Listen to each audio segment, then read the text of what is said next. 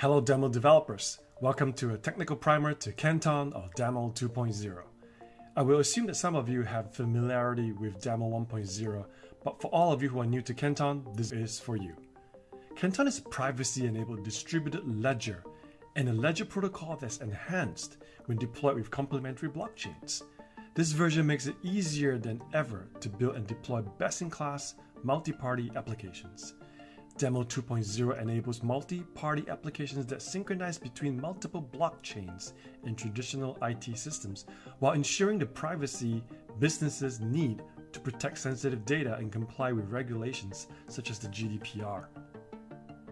In this short video, we'll briefly go through the core concepts in Canton and see how they work in concert to enable a level of data privacy that is not possible with other frameworks. We'll cover components such as parties, participant nodes, and domains, and see how they interface with each other to enable full sub-transaction privacy without trading off security or consistency. Let's get started. Let's start with something that we are already very familiar with: parties. Parties remain unchanged from Daml 1.0. Conceptually, it still represents a person or a legal entity. And roles such as signatories and observers are still the same. However, there is a change in the way party IDs are generated, and we'll cover that in the later part of the video. So, every party is going to need a host, right? The party itself doesn't talk directly to the underlying DLT or database, so we're going to need an intermediary to go in between them. And that intermediary is the participant node. Now, the participant node has various important functions, but most important of all, it exposes a public ledger API for the parties. There is a many-to-many relationship between parties and participant nodes. That is, multiple parties can be connected to one participant node, and each party can be hosted by more than one participant node. In this latter case, the same party hosted by different participant nodes will be recognized in Canton with unique party IDs. And it's time for a sidebar. In addition to the public ledger API, the participant node also exposes an admin API. This is important because this is going to help you manage connections, add and remove parties in Daml archives, and run diagnostics. Let's take a closer look at the interfacing of participant nodes and drivers. In 1.0, you have the participant nodes integrated into the drivers. In 2.0, the participant node talks to the Canton protocol, and that talks to the drivers. Time for another sidebar. The participant node is not the only node that's operating using the Canton protocol. You're going to find that there is something called the mediator node and the topology manager node. We won't cover these nodes in this short video, but you can think of them as servers that you can deploy either all together in a monolithic architecture or as standalone microservices.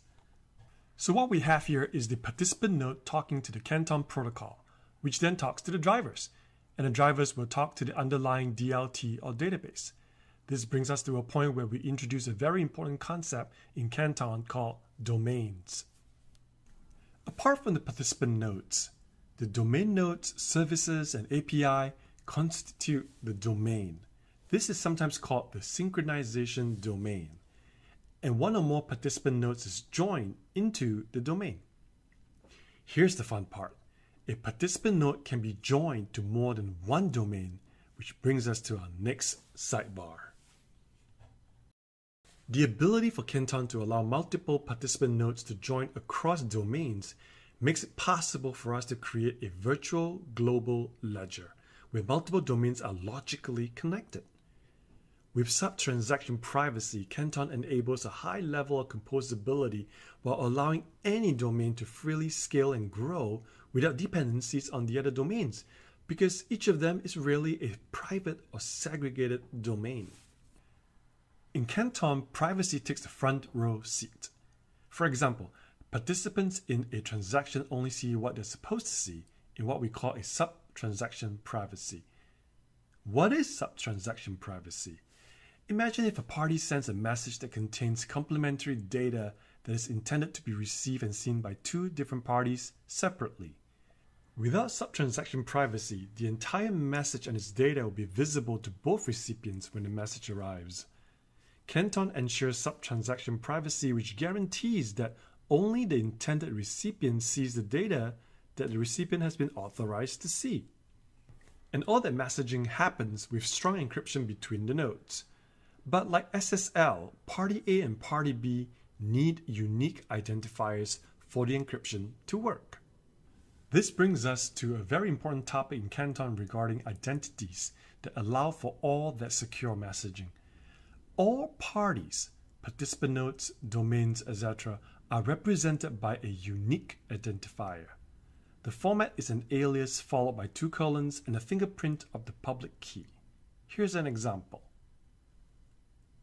Now, this may have implications in the way you read and use party IDs in your app, and definitely in the navigator and sandbox. Let's wrap this up with the top things you should know moving from Daml 1.0 to 2.0. For Canton-enabled drivers, we expect that in the majority of cases, backwards compatibility will not be broken. That means that a Daml 1.x project should compile unchanged in Daml 2.x. Also, a Daml 1.x project should run unchanged on a Daml 2.x ledger. Changes which we expect to have zero or minimal impact on production customers, except in corner cases, can be found in the release notes. Daml will continue supporting superseded Daml 1.x and associated drivers for a minimum of 12 months. And finally, party IDs are no longer user-defined strings, but are randomly and dynamically generated hashes. Therefore, party IDs should no longer be hard-coded into your code. To help manage dynamic party IDs, the Participant User Manager feature has been added. Details of this change are outlined in the release notes. We have covered a lot in just a few minutes, but we have many resources lined up for you to go in depth into Canton. On Tuesday, April 12th, we are having a special webinar with senior members of the Daml and Canton project management teams. We'll take you through the architecture of Daml 2.0 in Canton. You can register for the live webinar at digitalasset.com/developers. In the meantime, download the SDK and take a look at the release notes, all at our website.